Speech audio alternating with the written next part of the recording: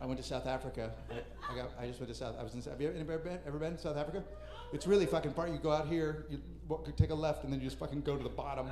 You go to the bottom. It's at the very end of the earth. It's down where the round part is, and then you go back around this other land. But for the most part, it's at the end. We're at Cape Town, which is at the very, very fucking end of the earth. And I'd done a little reading about it, but not a lot. I didn't know.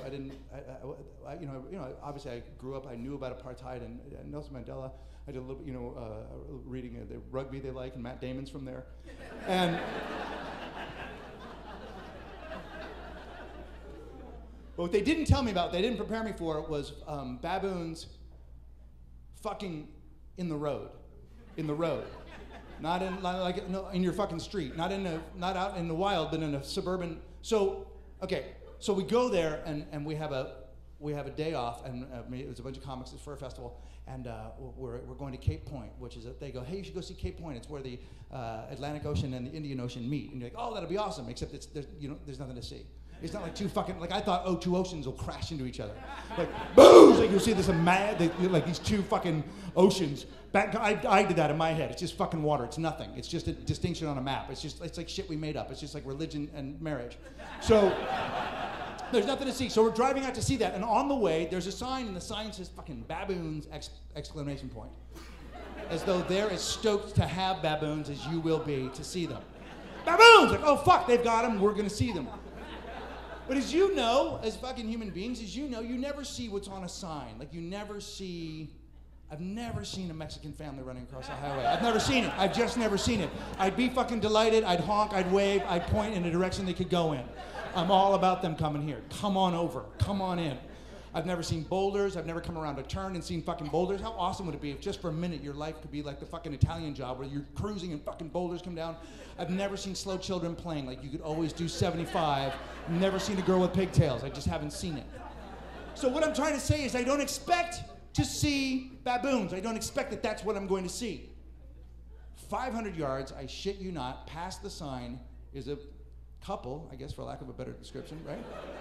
In the road, and they're fucking. It's a dude, right? And we're in a van, and we hit the brakes because it was over a rise. We barely had time to fucking skid to a halt, and then we stop, and dude is, and he fucking looks at us, and they're almost human, right? I mean, he seriously was like fucking go around. Like seriously, like fucking go around. Like he looked pissed. Like, you're in my fucking bed. Africa's my bedroom. Hi, Africa's my bedroom. This is my fucking shit. Go around. And we couldn't go around. There was no conceivable way to get the car around. There was another car stopped on the other side. And they're not like geese. You can't get out and just fucking shoo them away. They'll tear your fucking face off. Like, they're not fun. It's not fun. They're not fun animals. Like, oh, cute. They'll destroy you. So we just have to wait. We just have to fucking wait for them to fuck. They're gonna fuck, and we've got to. One thing that was nice was like, how you gotta check yourself. Like I wasn't turned on. You know what I mean? Like you just never know. You never know. You stumble as you get older. You stumble upon a fetish you didn't know. You're like, oh, shoes. Like you didn't know shoes. Then one day some pair of shoes makes you go, fuck. Why do I want to stick my dick in Cadbury eggs? I was in a Target. I want to put my dick in there. I can't.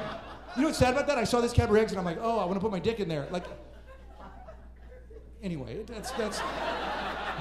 I have children, so I didn't do it, but not because it would have been wrong, but simply my dick is just not big enough. Like I wouldn't have been able to actually manage.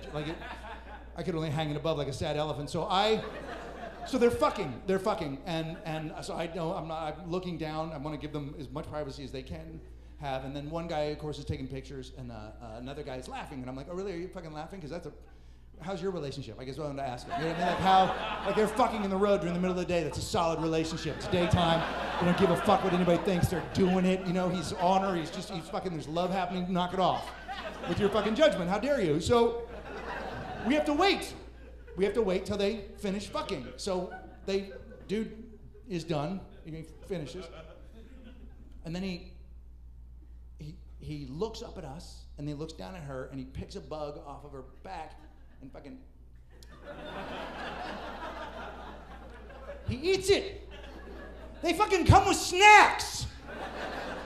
They have snacks on them. No messy dismount, wrap a towel, go down to the fucking refrigerator. They have snacks on their back for post-coital. How fucking awesome is that? I I love my wife. I'm lucky that she lets me fuck her. But when we're done, wouldn't it be awesome just to reach behind her ear and pull out a fucking peanut butter cup? My name's Greg Behrendt. Thank you all very much. Have a good night. Thank you.